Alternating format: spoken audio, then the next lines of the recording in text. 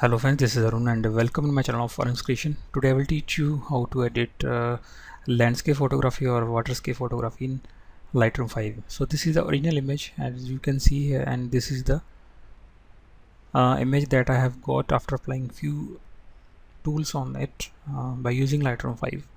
So let's see how to get this type of result using Lightroom 5. So firstly, import your photo in the Lightroom 5. So I am in the develop module of Lightroom 5. So firstly, I will boost shadows. As you can see here, if I move the slider to the left side, then the image is now becoming more underexposed. So I want to boost the shadows, boost the clipping shadows. Now white points. Now control highlights. That's nice. Now I will boost some exposure. Now choose this crop tool. Now click on straighten tool. If the image is not straight, just use this tool and drag a line here.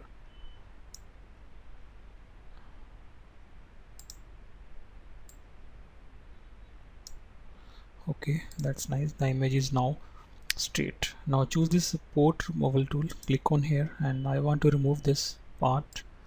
Now directly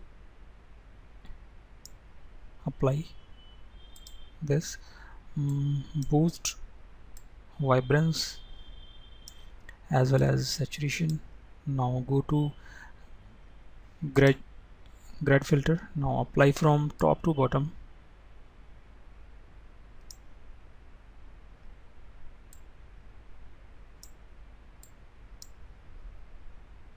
Now apply I want to boost shadows. So see the effect here. Now it is only working on the shadows. Okay, that's nice. Now choose a color, blue shade, something like this. Click on OK.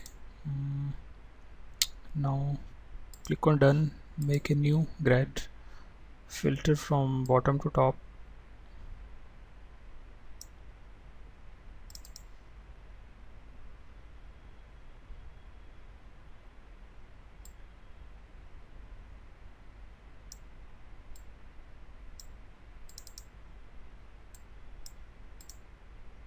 Now choose a color, something like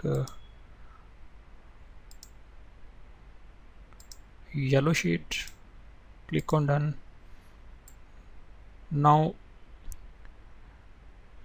I will go to this lens correction.